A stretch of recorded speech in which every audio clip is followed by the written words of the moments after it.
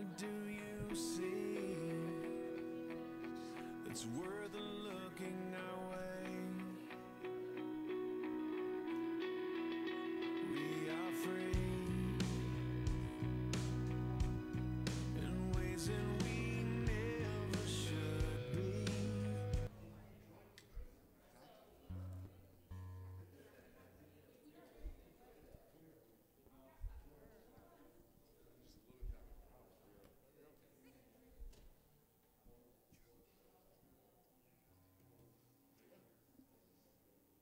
Hey, Trinity Church, it's great to be together in the house of the Lord with brothers and sisters on an early daylight saving day. So those that made it early, please join us. If you're at home, stand up right where you are and let's praise the Lord together. Let's sing a song. Love the Lord with all our hearts.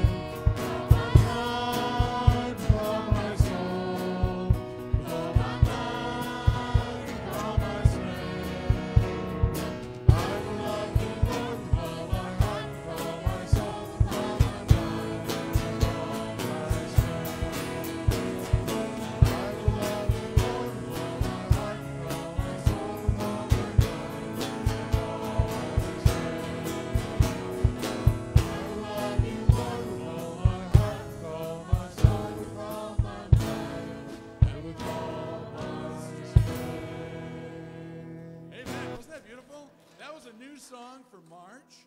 You guys started learning that? Very good. I miss Al Carlisle. He sets those up for us. He's been at home doing the COVID avoidance thing, which he has to. But hearts out to him that we get new songs like that to sing. You guys did really good for the first time around, right? Second time? Okay. Well, let's continue worshiping God. We are loving Him.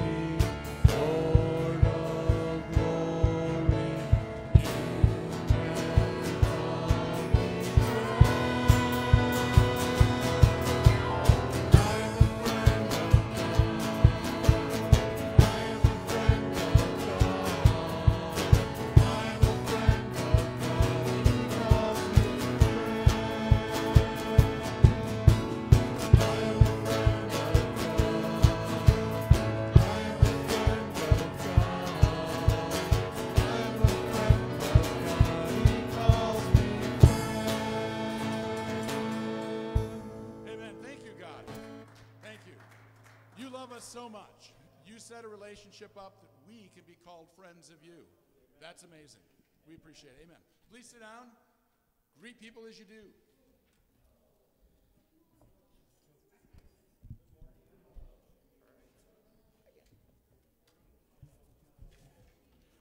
And I get to stand up here and say hello to you all at one time. Good morning, Trinity Church.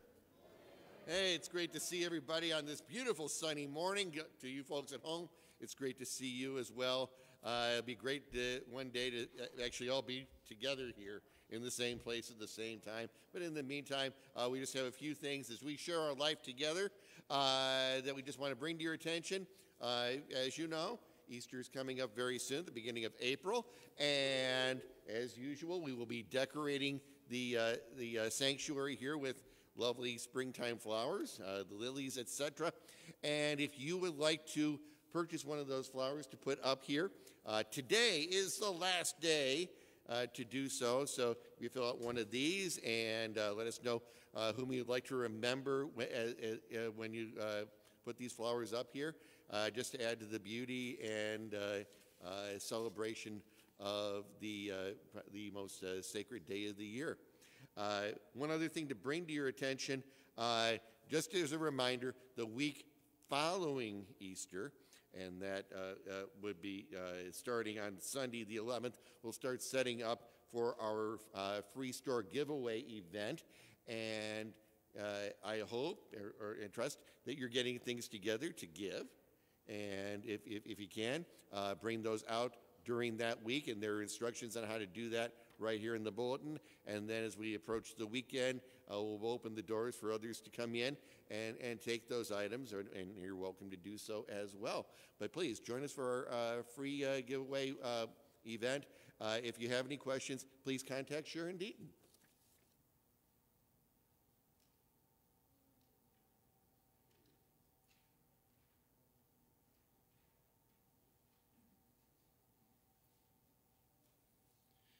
Our reading today is John 15, chapter 12 through 17. My command is this: love each other as I have loved you. Greater love has no one than this, to lay one's life down for one's friends. You are my friends if you do what I command. I am no longer call you servants, because a servant does not know his master's business. Instead, I have called you friends, for everything I learned from my Father I have made known to you. You did not choose me, but I chose you and appointed you so that you might go and bear fruit, fruit that will last, and so that whatever you ask in my name, the Father will give you. This is my command: love each other.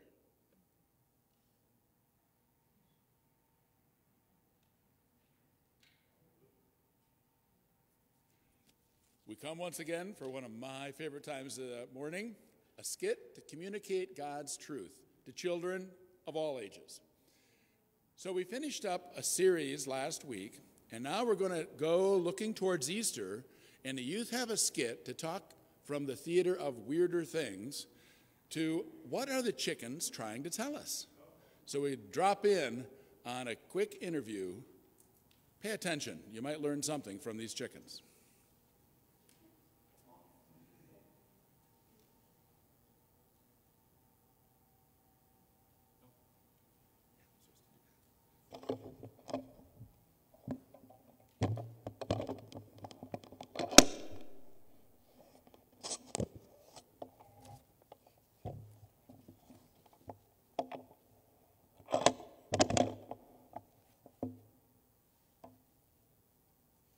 Hello, my name is Arlene Bell. Welcome to Weirder Things, the show that explores the strange, the unknown, and the just plain odd. My guest tonight is a chicken farmer who recently found some strange and unusual things in the chicken coop. Please welcome Ernie Portnoy. Hello, Ernie. Tell us about your chickens. Well, ma'am, there's not much to tell. They're white, they're fat, and they make a lot of noise. Okay. And recently, they sent you a message. Yeah, I think they did. You see, my chickens usually give a couple eggs every morning. What kind of eggs? Mostly white and brown, that is, until the other day. I went to see one of my older chickens, Betsy. She laid here a colored egg. Whoa, what a pretty color. Yeah. Then this other chicken, Cindy, she laid another egg that looked like this. Oh my.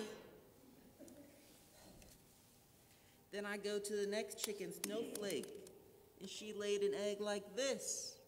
Wow. I never saw anything like it in my life. Neither have I. As a matter of fact, those eggs don't even look like normal eggs. They look plastic. They are, and they have something inside. Really?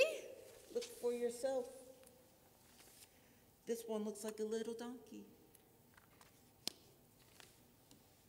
And this one has a coin in it. And the last one here has a cup. Ernie, this is amazing. Do you know what this means?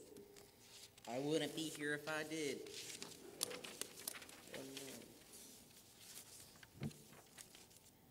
Who rode into town on the back of a donkey? Who was betrayed by a friend for 30 coins made of silver? And who took a cup and blessed it and passed it around saying, "Do this in remembrance of me"? I don't know. It was Jesus. Jesus is the Son of God. He rode into a city of Jerusalem on Palm Sunday, riding on a donkey, like a king who had come in peace. He was betrayed by Judas, one of his 12 disciples, who betrayed him. Why'd he do that? Because Jesus didn't have God's plan in mind. He wanted Jesus to do things his way, the same way we do anytime we disobey God's word. Judas agreed to turn Jesus over to men who wanted to harm him for 30 pieces of silver. Oh no, poor guy. What about the cup? Well, Jesus knew he was going to be betrayed and killed. That is why he took the cup and blessed it, saying, "This is my blood, the blood of the new covenant, which will be poured out for you. Do this in remembrance of me." He knew he was gonna die, and he was God, and he didn't stop him. Why? It was all part of God's perfect plan. Jesus took our place when he died on the cross. He set the perfect example of obedience by following his Father's plan to sacrifice himself for us. It was the perfect example of love. Oh, I get it. And the cup is how we remember his obedience and his perfect love. Sounds to me like your chickens wanted to give you something to help you remember all Jesus has done for you. I certainly won't forget it. I hope none of my viewers will either. I hope you'll come back and see us again, You do? Why? because we're just now at the start of Easter, and the time when we remember what Jesus did for us. I have a feeling your chickens might have more to share with you. Well, if they do, you'll be the first to know. We'll see you next time on Weirder Things.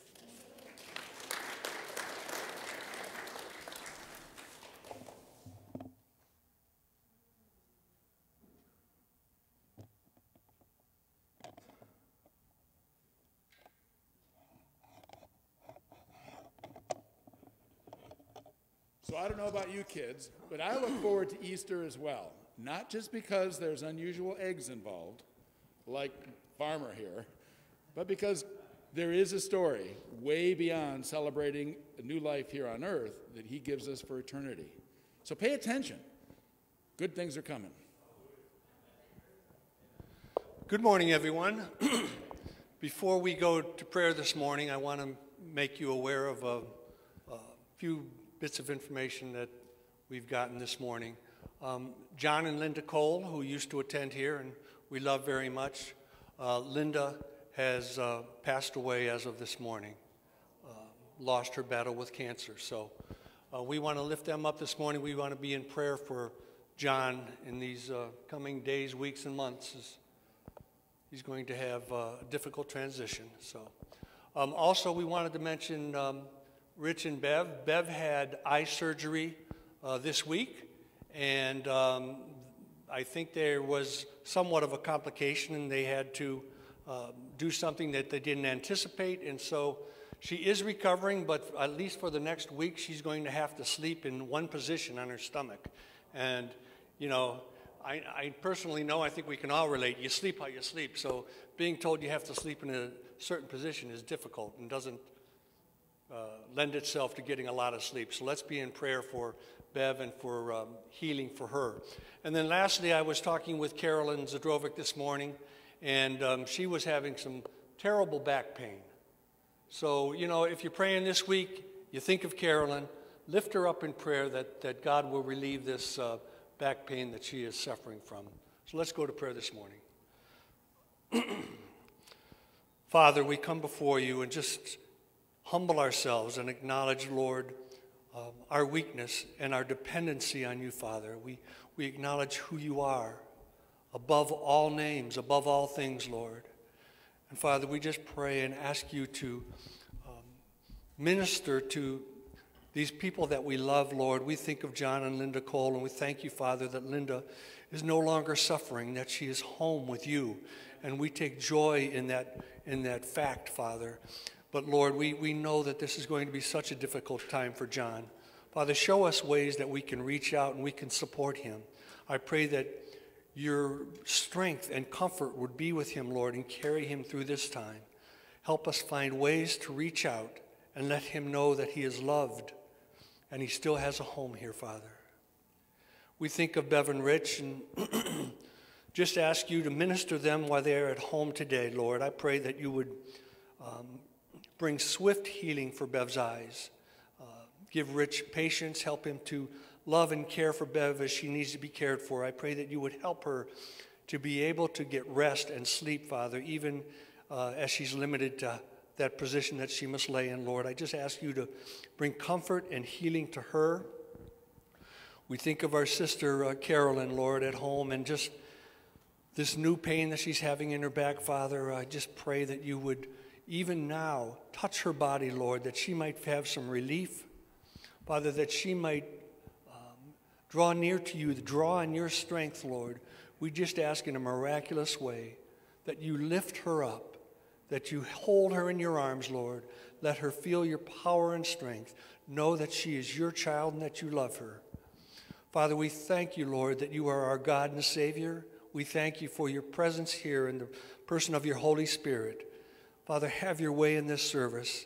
I pray that you would speak through the pastor, that you would give him the words that you want him to say, and they would be received through ears that allow us to hear what you want us to hear, Father. We love you and thank you. In Jesus' name, amen.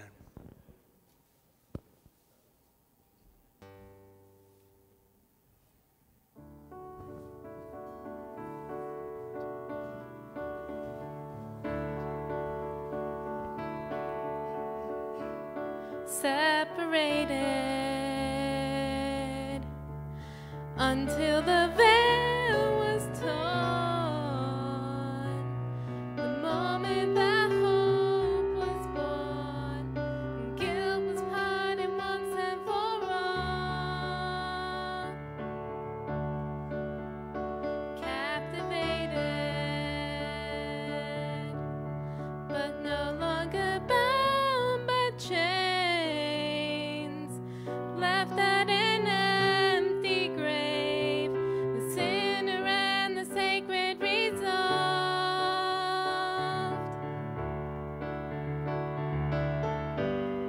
And all of creation, sing with me now.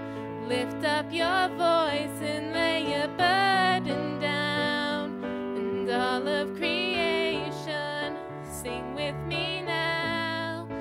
Fill up the heavens, let his glory resound.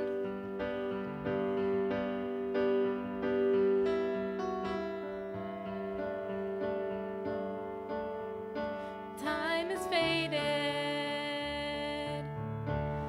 till we see him face to face. Every doubt erased, forever we will worship the King. And all of creation, sing with me now. Lift up your voice and lay your burden down. And all of creation, sing with me now.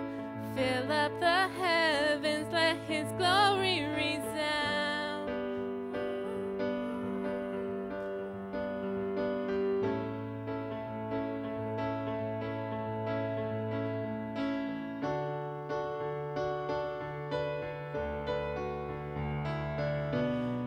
The reason we breathe is to sing of his glory, and for all he has done. Praise the Father, praise the Son, and the Spirit in one. And all of creation, sing with me now. Lift up your voice and lay your burden down. And all of creation, sing with me now. Fill up the heavens, let his glory resound. And all of creation, sing with me now. Lift up your voice and lay your burden down. And all of creation, sing with me now. Fill up the heavens, let his glory resound. And every knee shall bow. Oh, and every tongue praise the Father, praise the Son, and the Spirit in one.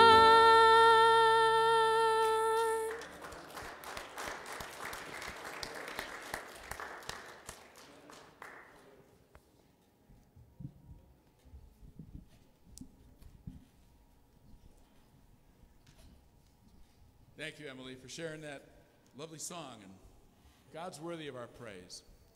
He lifts us up. And so if you'd like to stand right where you're at home, places, Let's continue with a great hymn of the faith.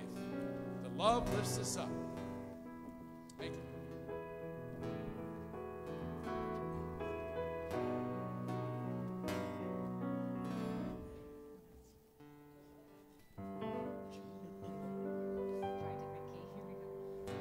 I was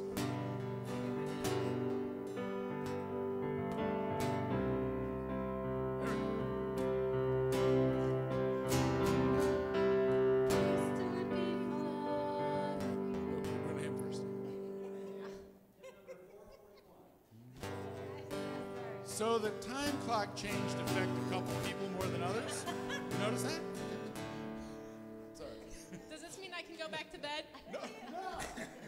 We're here to praise the Lord. Let's do our best. You okay?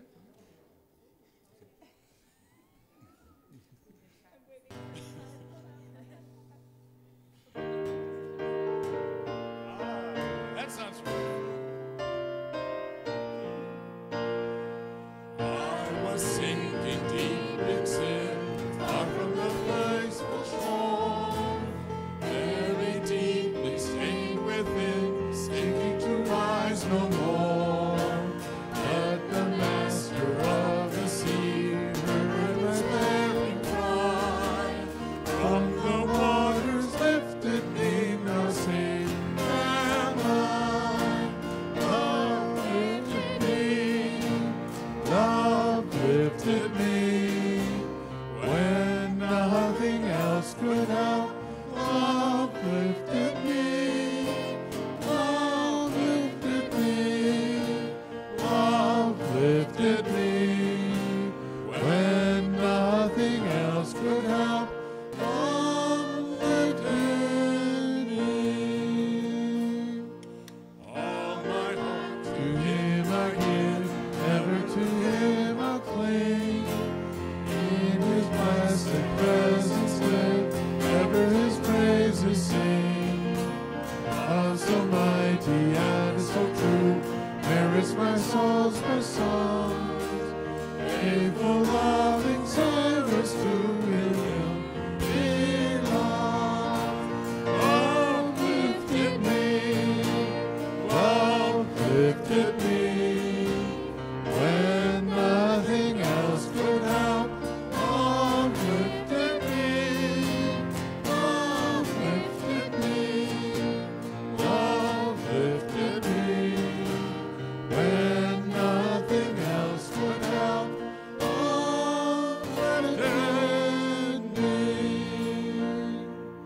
Souls in danger, look above. Jesus completely saves. He will lift you by His love out of the angry waves.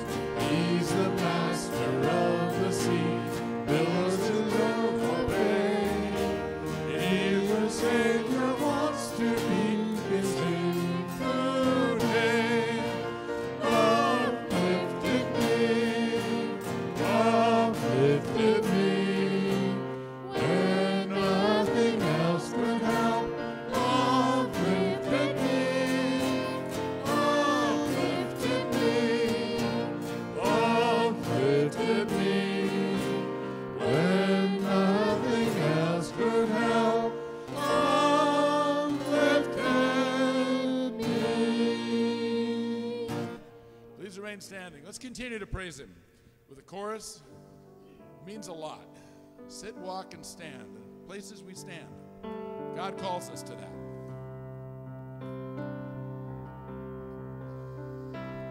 You stood before Creation, eternity in your hand.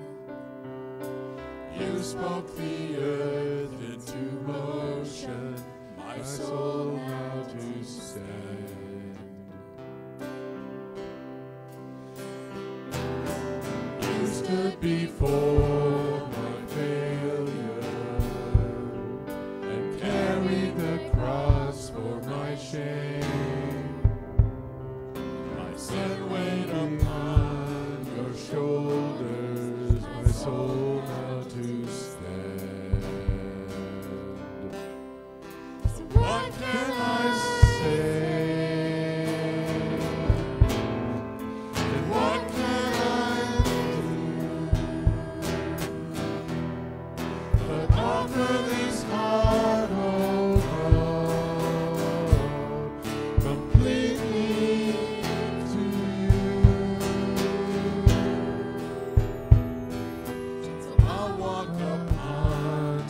salvation, the Spirit alive in me. I'd like to declare your promise, so now to stand. What can I say? What can I do? But offer this heart of God completely to you. What can I say? And what can I do? But offer this heart of God completely to you.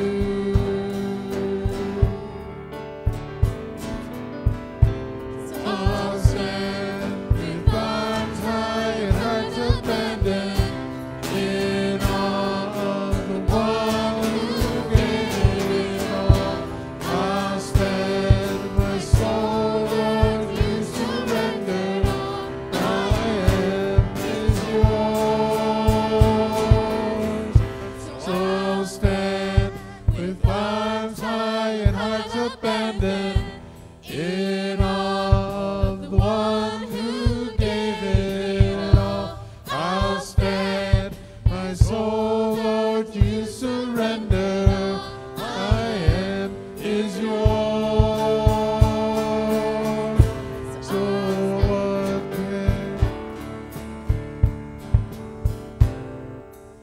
what can I say? And what can I do? But offer this heart, oh God, completely to you.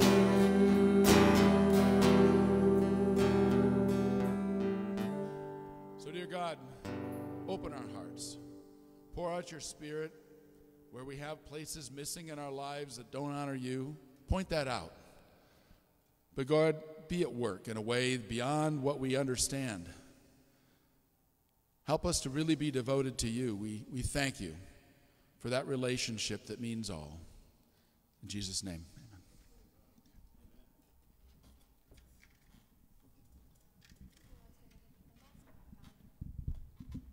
So if you are of the appropriate age to be in children's church, you are dismissed for children's church. And the rest of you are stuck with me. Uh-oh. Having a little trouble with our tape this morning, but there we go. Good enough. It's so good to be with everybody this morning.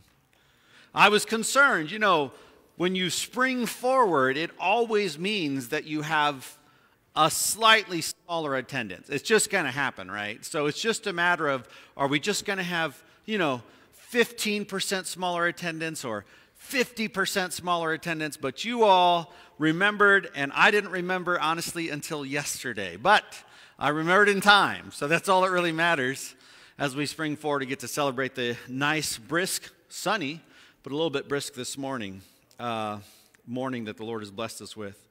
You know, there are some truths in the Bible that whether you're a Christian or not, right, it doesn't even matter. You likely still know those truths. So even if you're joining us today and you're not normally in church on a Sunday, whether it's online or in person, first, we're really glad that you've come, right? Or even if you don't know the Bible all that well and may not even describe yourself as a Christian, there are concepts or ideas and maybe even verses that I'm sure would be familiar to you. These, for instance, think of John 3:16. For God so loved the world that he gave his only son, that whoever believes in him should not perish. Yeah, there you go. You see it at the football games for sure. You've probably heard Mark 12:31 before, where Jesus says to love your neighbor as Yourself. That's right, yourself. Or one of the favorite ones to be quoted, sometimes even by people who aren't necessarily true followers of Jesus, is Matthew 7:1. Usually it's cited in the older King James kind of language. Judge not lest you be judged, right? So the power of these ideas is not in their novelty. In other words, they're not significant because they're new. In fact, just a little disclaimer for this morning, I'm probably not going to say anything in today's message that will be like an aha moment for you, right? In fact, I'm going to argue the other way. And what I'm going to suggest to you is that there are particular concepts in the Bible that never, ever go old. There are concepts that we need to keep understanding and keep applying and be reminded, be brought back to. And in fact, if we think we've mastered them, then we probably don't understand the concept. For instance, think of the idea of humility. If you left the sanctuary today and you left the narthex and you ran into a friend and you asked them what was going on in their life, they answered, "I'm so excited. I just got the book I've been working on for so long. I finally got it published. Yeah, it's about a spiritual trait that I've been working to develop in my life for the last few years. Check it out. It's called Humility and How I Attained It." You would immediately know that they probably don't understand the idea of humility. Because the more you understand about biblical humility, the more you understand how prideful you really are. So there are certain concepts where the more you understand them, the more you understand that you need to understand them. People who understand biblical humility never stop practicing it. Now that's true not only in the Bible, but it's true about just life in general. For instance, just last year, the nation mourned over the death of famed basketball star Kobe Bryant, his daughter, and 7 others in a tragic accident. Maybe you remember that. And Kobe was relentless in his pursuit of improvement and always practicing. So he knew there were certain things he needed to do, and he was just relentless in doing them over and over and over and over. In fact, I read an article about him, and it said that the janitor of his high school in Pennsylvania got so weary of opening the gym for him at 4 a.m., 4 o'clock in the morning every day, that he just cut him his own key to the gym. So this relentless pursuit of what should be obvious and not new is key to a lot of different areas of human life. But it's especially true when it comes to what it means to be a follower of Jesus. So John 15 identifies some very fundamental and basic ideas of what it means to be a Christian. You can turn in your Bible to there or in your device. If you need a copy of God's Word, it's on those tables in the back, and you can just hop up and grab one.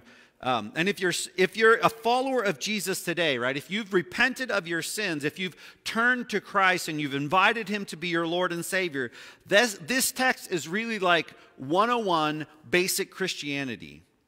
If you're not yet a Christian, what I'm going to explain to you today is what Christians are supposed to be like. And I'm sure you know some bad ones. In fact, you're probably sitting right next to a bad one right now, right?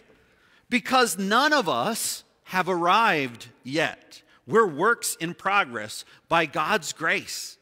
And so what I'm going to share with you today is what Christians are supposed to be striving towards, God helping them. And this command, this idea, particularly around the concept of love, is something that every single one of us need to grow in. And in particular, we need to grow in it as it relates to some specific people that I'll talk about. But let's stop, and before we get any further, let's just stop and have a word of prayer. God, thank you so much for this service already this morning. Our hearts go out to the needs that were mentioned. But God, we pray that in this moment, and we know that even our worship is something that you have to do something with to make it eternally significant. God, it is not because of our musicianship or because of our deep baritone voices as we read Scripture that brings you glory. God, it's because you are pleased to do something with it. And so in this moment, God, I pray that you would continue our worship and be pleased to do something with our hearts. We're here in our minds. We're here, but now help us to submit to what you have to tell us this morning and what you want to accomplish in us. And we pray these things, ask these things in your Son's name. Amen. So last week I suggested to you that when Jesus says, I'm the vine and you're the branches, that essentially it means this. That for followers of Jesus, your mindset needs to be, I can do nothing without Jesus, right? And I hope that was a little sticky for you. Nothing without Jesus. That when you got up on Monday or Tuesday, or at least for a couple of days this week, or maybe you were in a meeting and you thought, nothing without Jesus. Nothing without Jesus.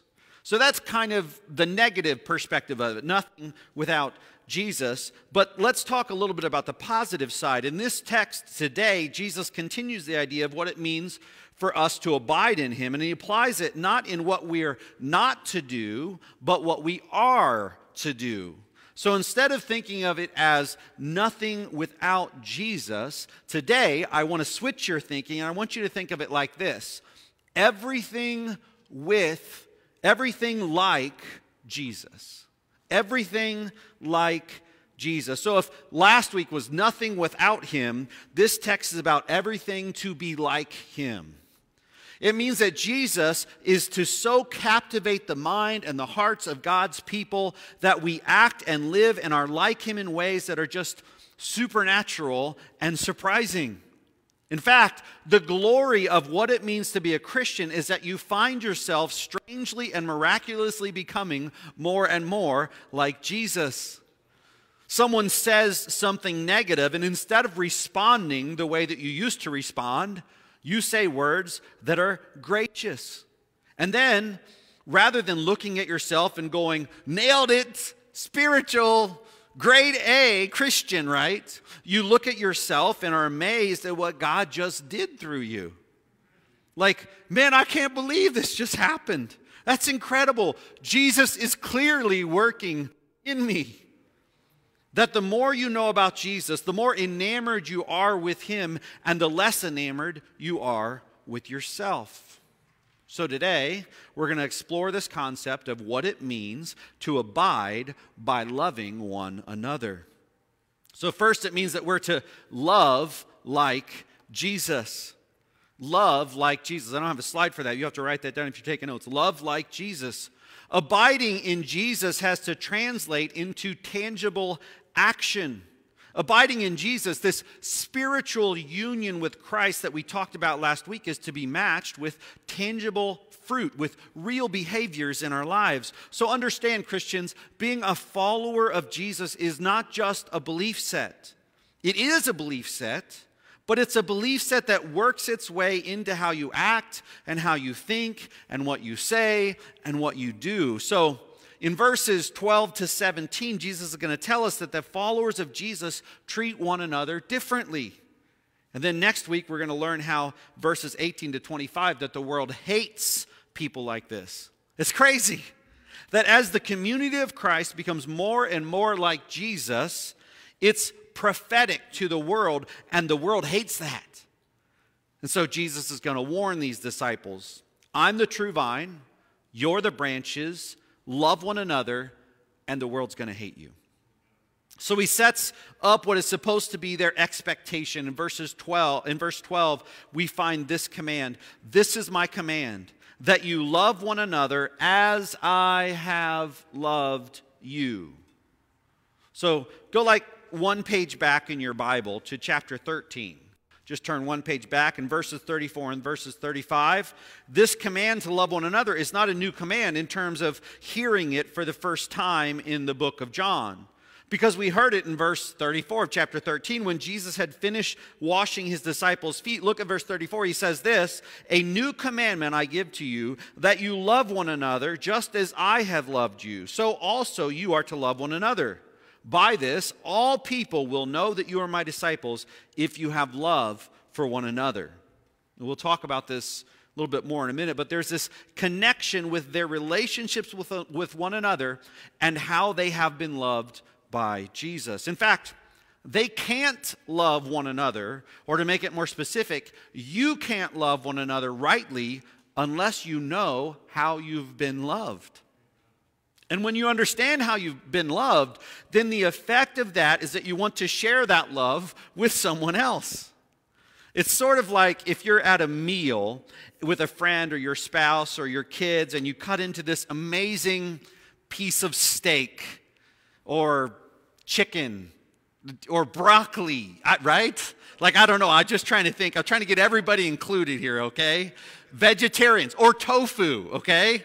Whatever you want. So you cut into this and you're like, oh man, this is the best tofu I've ever had. What is your inclination? You got to try this, right? But it's kind of funny because it also goes the other way, right? If like you find something hidden in the back of your refrigerator and you're like, whoa, man, what is that? You know, that's, woof. Something done died in the fridge, right? So maybe it's a forgotten carton of milk or something, right? And we're like, oh, whoa, you got to smell that, right? Yeah. It's crazy that because I don't want to be the one to have to dump that thing out, right? It's crazy that we do that, right? But there's this relentless desire to share things, right? Some of you, if you found gas at a great price on your way to church this morning, you'd be so excited. You'd be telling everybody about it. Like I found gas for $2 a gallon. I found this. Can we make an announcement? I found this. Hey, I found this. The fact of the matter is that those who've been loved by Jesus, who've experienced his grace and his mercy, are inclined to share that love.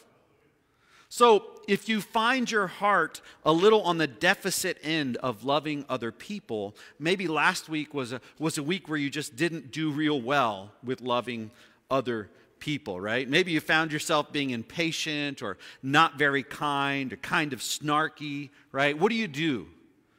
Well, what you need to do if you're a Christian is you need to look at Jesus and be reminded of how you've been loved. And out of the overflow of that love, you're going to be able to love other people differently. It may be that you're here today and you have really big problems in your relationships or in your marriage. And the central issue may very well be that at least part of the problem is that you don't know how to love somebody else because you don't really know what it means to be loved. And so in your life, you've just sort of developed this kind of balance sheet of how to deal with other people. And you're trying to love others, and it's not working because you don't know what real sacrificial love looks like. So Jesus says, "A new commandment I give to you, that you love one another." John 13, "Just as I have loved you, you also are to love one another." And then he says this, "By this all people will know that you are my disciples, if you have love for one another." Why? Because this kind of love is so crazy unusual. It's the idea that people would look at the church and they would see how we relate to one another, and they would just be like, what in the world? How does that happen? That you have people from very different walks of life and different gender, different socioeconomic backgrounds, different ethnicities, different backgrounds altogether, different political perspectives. Like in the midst of the world that has all sorts of little buckets that we put people in, how is it that the church, with all this diversity, loves each other? And the answer is it's because of Jesus. So when the church is at its best, the world sits up and goes, how does that work? And when the church is at its worst, the world looks and goes, you're just like us. And that's why this is so incredibly important, because Jesus is talking about a fundamental concept of what it means to be a follower of Jesus. Go back to John chapter 15. When Jesus says, I am the vine and you are the branches, and he says, apart from me you can do nothing, what comes to mind when you heard that verse?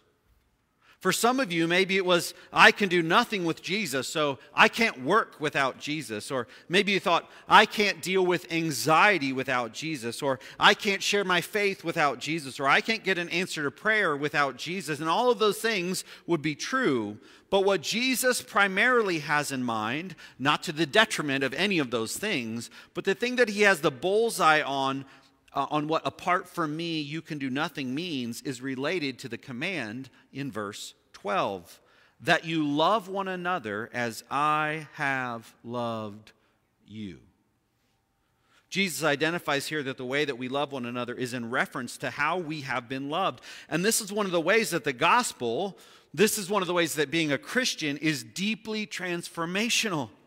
It means that when Jesus rescues sinners, he not only rescues them from their sinfulness, he not only enters into the mess of their lives in order for them to find a way to be forgiven, but now he gives them a taste of what true grace really is, so that those who have experienced God's grace are gracious to others. They're not just gracious to be polite. They're not gracious because they want people to be gracious in return. No, they're gracious because God showed his love toward us in that while we were still sinners, Christ died for us. Jesus purchased our forgiveness by the sacrifice of his life, and those who put their trust in him are deeply loved and eternally forgiven, and they receive the extravagant grace of God. So, when you're dealing with a hard person or a difficult, challenging situation in a relationship, rather than just thinking, this is hard, they're reminded, I was hard. Rather than thinking, this is annoying, we think, well, I was, and maybe sometimes even still am, really annoying. Rather than thinking, I'm just giving and giving and giving and giving, we're reminded, I'm a taker. I took and I took and I took and I took, and everything that I have is only because of the mercy and the grace of Christ. Verse 13, greater love has no one than this, that someone lay down his life for his friends. That word friend is super important. We'll come to this in point 2. We sang about it already this morning. But right now, what I want you to realize is that what Jesus is talking about is the kind of love that looks like self-sacrifice. Of course, the disciples at this moment have no idea the extent to which Jesus is going to apply this, right? They're still a little bit oblivious. They're just hearing about these concepts. They don't have a category in their mind yet for Jesus dying, let alone dying on a cross. And yet this kind of self-sacrifice for the sake of others, this loving people as we have been loved, becomes the hallmark of what it means to be a Christian. So take your Bibles and turn to 1 John, near the end of the Bible. John not only wrote the Gospel of John, but he also wrote these 3 letters or 3 epistles. 1 John is 5 chapters, and then we have just kind of 2 short epistles, little letters in 2nd and 3rd John. And what I would love for you to do sometime is just to read through 1 John, and you will see the parallels between 1 John and the Gospel of John. Take your Bibles, if you're not there yet, turn to 1 John and look at chapter 4, because what John is going to argue is that if you have been loved by God, then you must love other people. And he'll suggest that if you don't love other people, then the real question is, do you really know what it means to be loved by God? Look at what he says in verse 7, 1 John 4 and verse 7. Beloved, let us love one another. Why? For love is from God, and whoever loves has been born of God and knows God. Notice the qualification. If you're born of God and you know God, then you will love. Anyone who does not love does not know God, because God is love. In this, the love of God was made manifest among us, that God sent his only Son into the world so that we might live through him. In this is love, not that we have loved, but that God loved us. I mean, that's really basic. And you just need to remind yourself over and over, it's not that I loved God. God loved me. He loved me first. Jennifer and I have this game. She's disappeared. But we have this game. She says, I love you, more, right? I love you more. And I get to say, because it's true. Oh, there she is. I get to say, I loved you first. So, there you go. And it says, so let me finish verse 10. In this is love, not that we have loved God, but that he loved us and sent his Son to be the propitiation for our sins. Beloved, if God so loved us, we also ought to love one another. No one has ever seen God. If we love one another, God abides in us, and his love is perfected in us. So let me just get to the brutal point. If the characteristic pattern of your life is repeated self-centeredness, and you're not concerned for your actions as it relates to other people, and you're callous with your words, and you don't care what you do, or just live life for you, I don't care what you've prayed, I don't care what you say. The Bible says that if love doesn't come from you, then you don't know what it means, what it really means to be loved by God. Does it mean that you do it perfectly? No. Thank God. It doesn't mean that you do it perfectly. But if the characteristic pattern of your life is consistently all about you, and everything in your life is revolving around this narcissistic pattern of me, right? The fact of the matter is that you don't know what it means to have Jesus give himself for you. Not really. Because those who have tasted of God's goodness express that goodness in how they love other people. This self-sacrificial love is otherworldly. I trust that you know that the broken love paradigm that is present, of course, in our world, you're familiar with it, right? For instance, people love because it benefits them. People get married for this reason. I see this. I want the benefits of marriage. I want to be loved, so I'm going to love so that I'm loved. And then when they're not loved the way that they want to be loved, they're like, peace, I'm out. Because they really didn't get married in order to love someone else. They got married in order to be loved. And that's completely backwards to the way that the Bible pictures what true love is, let alone what marriage is. Which is one of the reasons, by the way, that Christians are only supposed to marry Christians. Why? Because then you're coming at the issue of marriage with the same sort of values. Because otherwise, you're operating with like two very different paradigms. You can't know how to love unless you know what it means to be loved by Jesus. In our world and in our culture, maybe you know somebody. Maybe you're like this. Like, you're hospitable as long as people are hospitable back, right? Like, you invite someone over to your house, and you're like, well, they better be inviting us over, or we're never inviting them over again, right? And maybe you keep score on your little notepad, and then you put it in your drawer or something like that, right? And you're like, well, it seems like we've invited them over 6 times, and they've never invited us over once. Or maybe you have a friend who does things for other people, but they always expect things in return. To be loved by Christ is to be loved in a way that you could never repay. And that should affect how we think about everything, including generosity, things like time and money. Listen to what 1 John chapter 3 says. By this we know love, that he laid down his life for us, and we ought to lay down our lives for the brothers.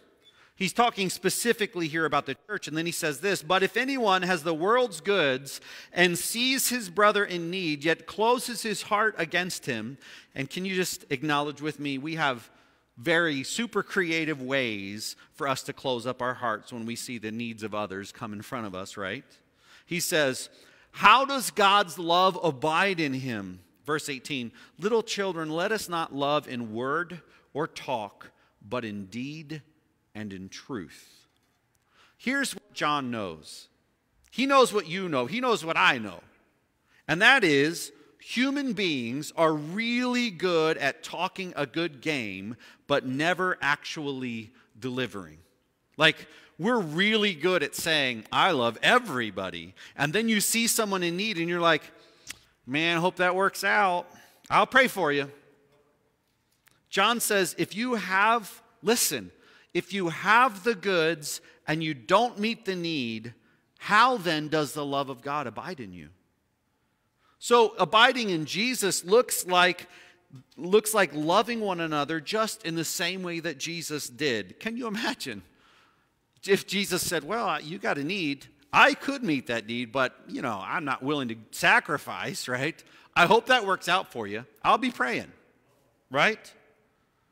And we share in this love that we have with Jesus. We share that love with others because we are enamored with the love that he has given to us. So how many really hard people in your life do you really have? When I say or read or suggest that you are to love one another, my guess is that you have people in your life where that's super, super hard to apply that to, right? And I know it's complicated, and there's all sorts of challenges. And you may have a friend where you feel like it's just a one-way street with them. Man, I'm just loving them, and I'm loving them, and I'm loving them, but they're not that loving back. Maybe you have the heartache as a parent where that's what your relationship is like with your kids. How do you keep going in that? How do you keep responding graciously? How do you not become embittered and become angry and hold them off at a relational distance because of it? You know how you do that? You love them the way that Jesus loved you while you were still a sinner. And when you're heartbroken and tears are welling up in your eyes and you think, I don't know if I can do this anymore, you just remember how much Jesus loved you. And granted, sometimes there are important boundaries to be respected and carefulness that needs to be practiced. I'm not saying that that's not on the table. What I'm saying is, how do you love hard people? You love hard people by remembering how Jesus loved you, a hard person. What does it look like to love when it's hard? That's all of our responsibilities, to step into spaces that are hard because Jesus stepped into the hard spaces in our lives.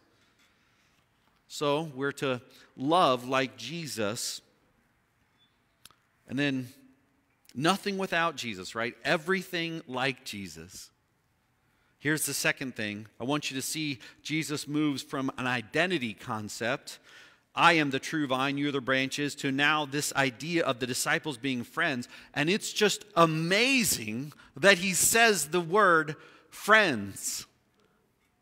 That's why that song is just a repetitive, I am a friend of God.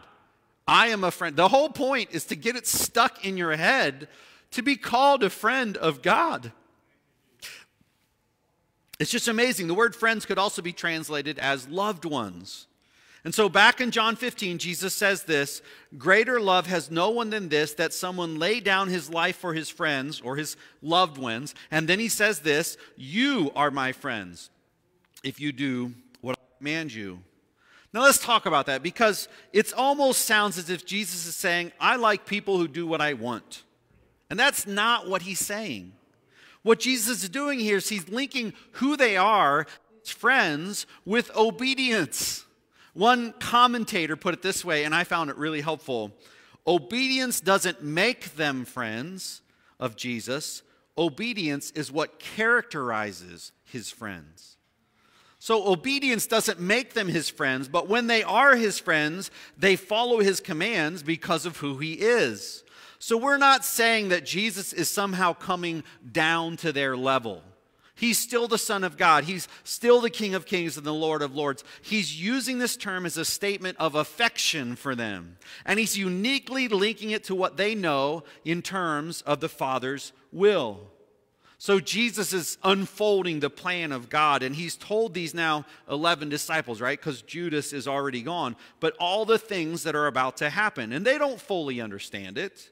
And Jesus is saying to them, because you understand what the Father is doing, I've brought you in, and you understand what my mission is and what the mission of God is. That's why he says next in verse 15, no longer do I call you servants, for the servant does not know what his master is doing, but I have called you friends, for all that I have heard from my Father I have made known to you.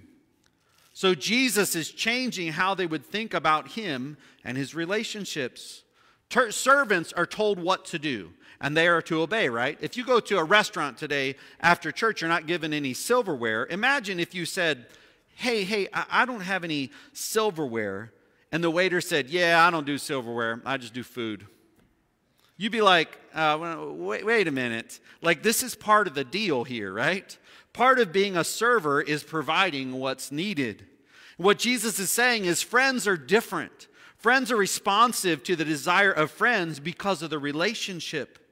Jesus tells them that he has revealed to them what the Father revealed to him. So the disciples understand what Jesus is on earth for, right? Now, they don't understand the full plan of God. They don't know about the crucifixion, but they're hearing things about Jesus' self-sacrifice, and eventually all those pieces are going to come together. And when all that comes together for them, they will transform the world. He calls them friends because of their participation in the mission that God has. All that I have heard from my Father, I have made known to you. Later on, they're going to hear this command from Jesus: go into the uttermost parts of the earth. And they'll be compelled to do that because they know him and because they love him and because they understand the plan.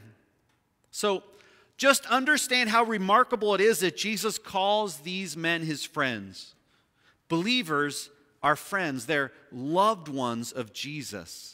Just think of this. Jesus set his love on you, and that's why he rescued you. He didn't rescue you because of the good that you brought to the table, right? He didn't look at all of humanity and say, like, hey, that guy, he looks good. Let's bring him in, right? Instead, it works like this. That guy's got some stuff. We better bring him in. Because what we bring to the table are liabilities. We don't bring assets. The other thing that's noteworthy here is that Jesus chooses to use this word friend. It's so interesting to me that he does this, and it emphasizes the fact that the disciples had this unique relationship with Jesus. And Jesus is valuing the common mission, the common love relationship. And I just want to ask you, do you have anybody like that in your life? Fellow Christian who knows you, who loves you, who can speak the truth of God to you even when you don't want to hear it, who you can call at 3 a.m. and say, I messed up, I need help, who would pray for you, or can you come get me?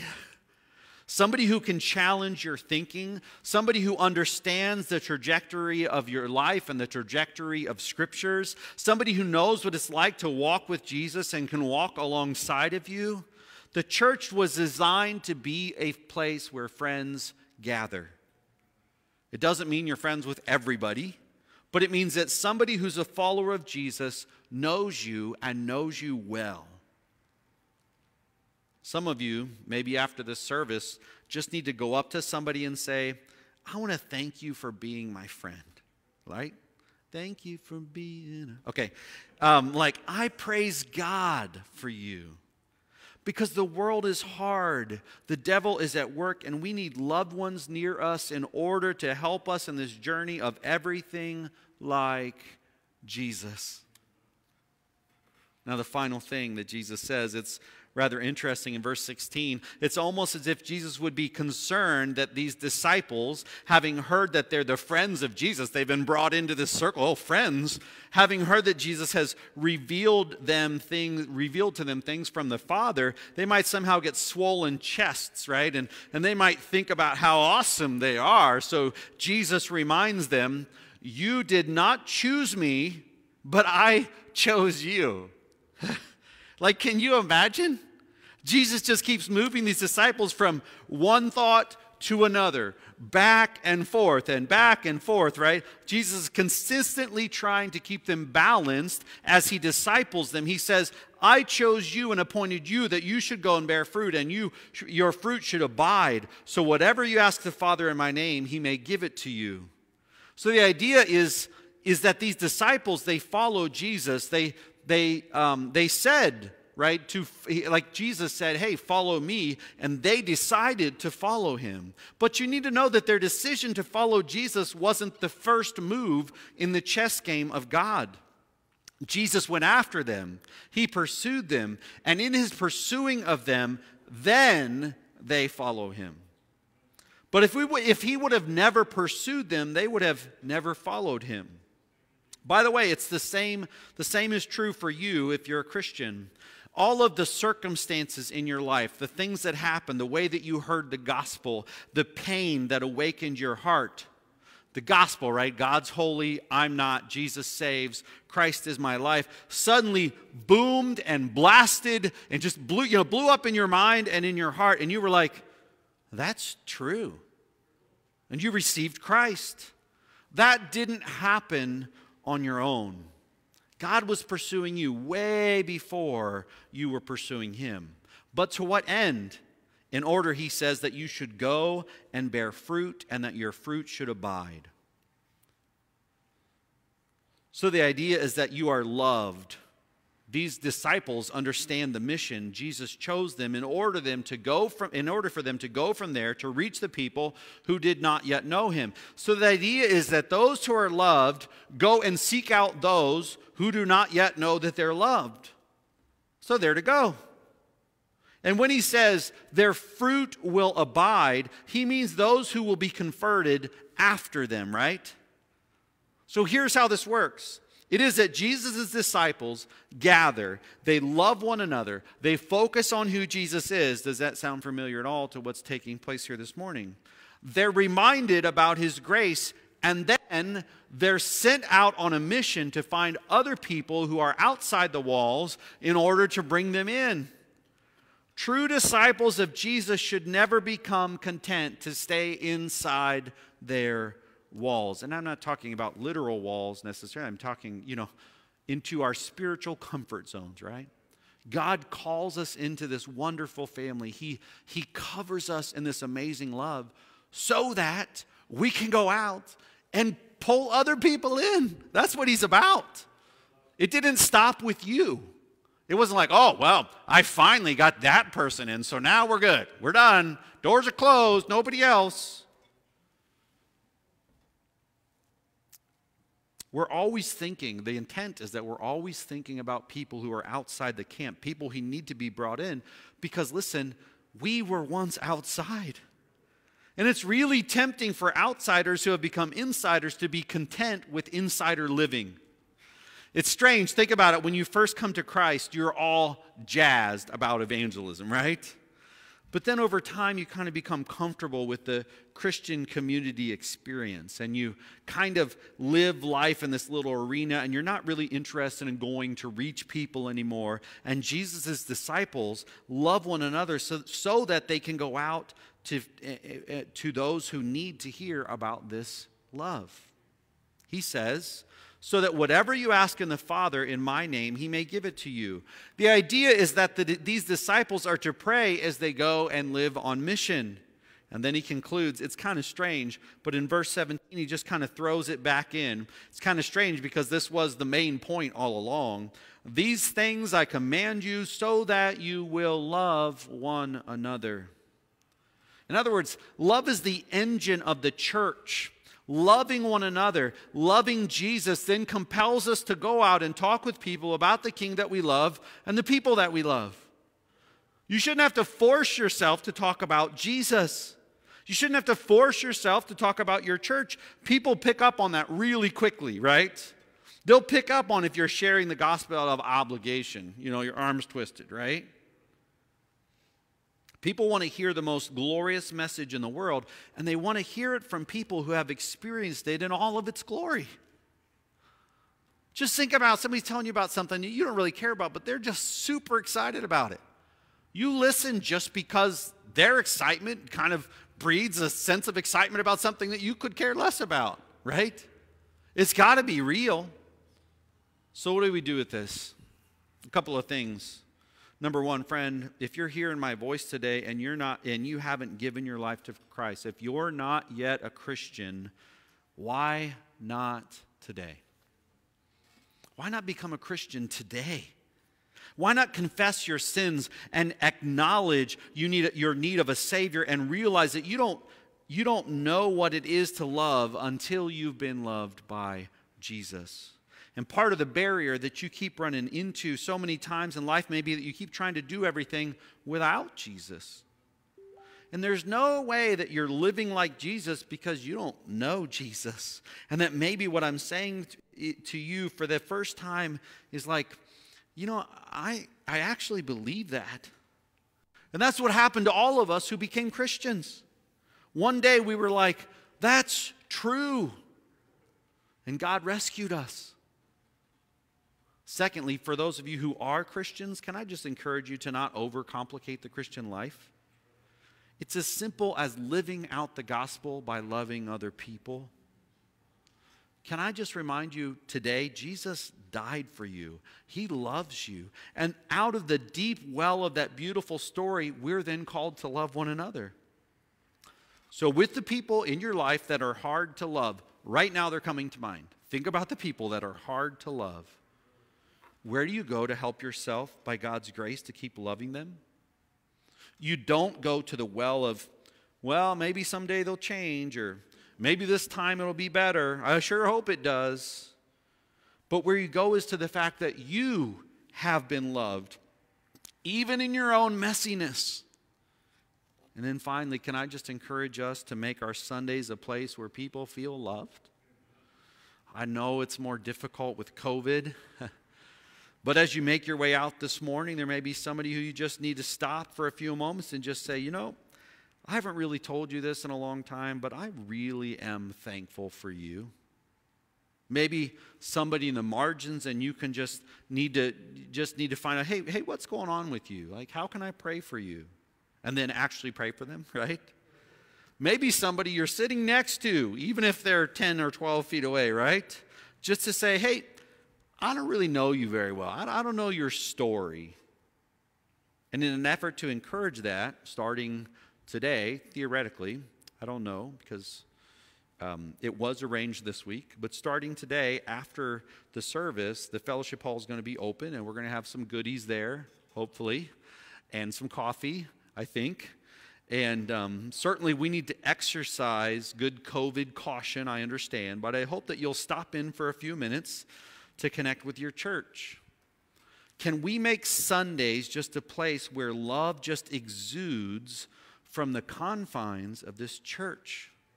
Because Jesus calls his disciples to abide in him, and that means nothing without Jesus and everything like Jesus. It means that the singular mark of what it means to be a follower of his is that we love one another as Christ has loved the church. We love one another because Jesus loves us. It's what it means to be a Christian. It's so basic and something all of us need to grow in. Let's pray together as we prepare to close our service. Won't you stand with me? Lord, you know the condition of every person hearing this message today. And I pray that even today you might draw someone to yourself to become a follower of Christ. That maybe today it just clicked. And I pray, Lord, for Christians to emulate the love of Christ in hard places, with hard kids, and hard employees, and hard employers, and hard co-workers, and hard neighbors, and hard spouses, and hard roommates. Lord, help us to know how to apply this love, especially in the context of the body of Christ. So help us, Lord. We need your grace. And we're so thankful that we have this example in the person and work of you, Jesus. And it's in your name, your holy name, that we pray. Amen.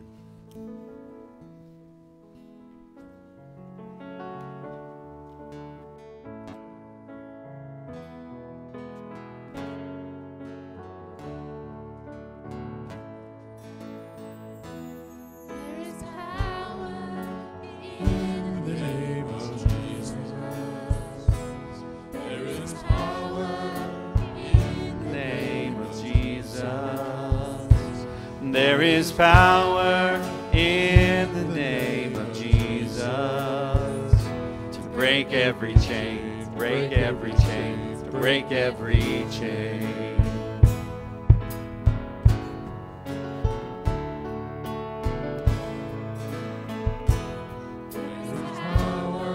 In the name of Jesus. Do you believe that this morning? There is power in the name of Jesus. There is power in the name of Jesus to break every chain, to break every chain, to break every chain, to break every chain, to break every chain, to break every chain. Sacrifice so freely given, it's such a price. Bought our redemption, and now heaven's gates swing wide.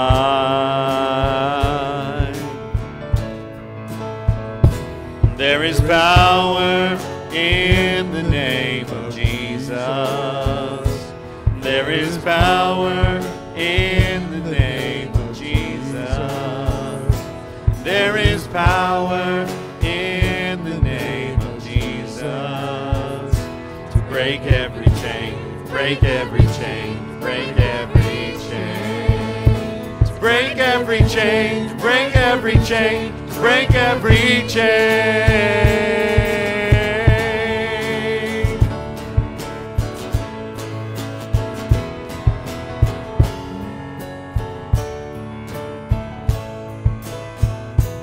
There's an army rising up.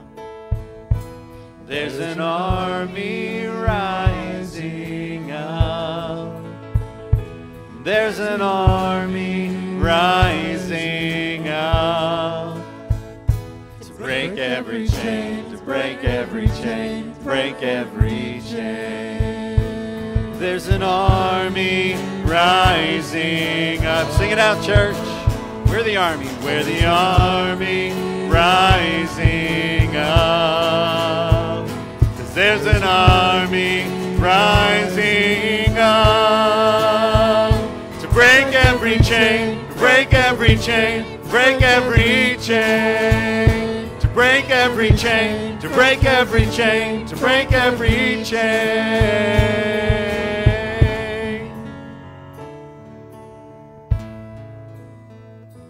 There is power in the name of Jesus. There is power in the name of Jesus.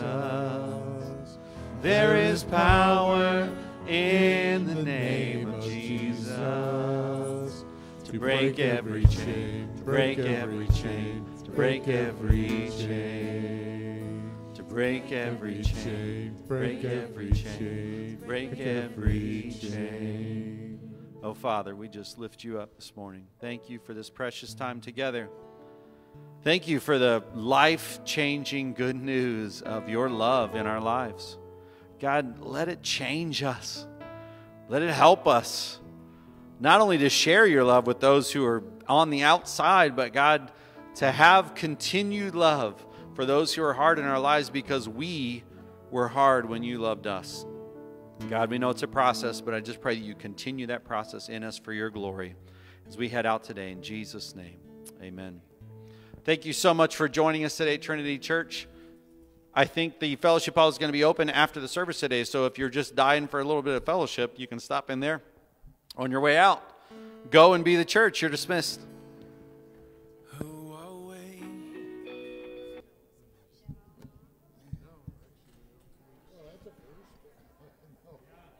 No music after. I was waiting.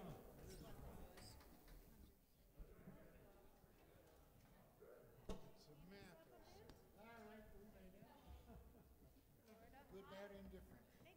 It's a little better. Hey, you.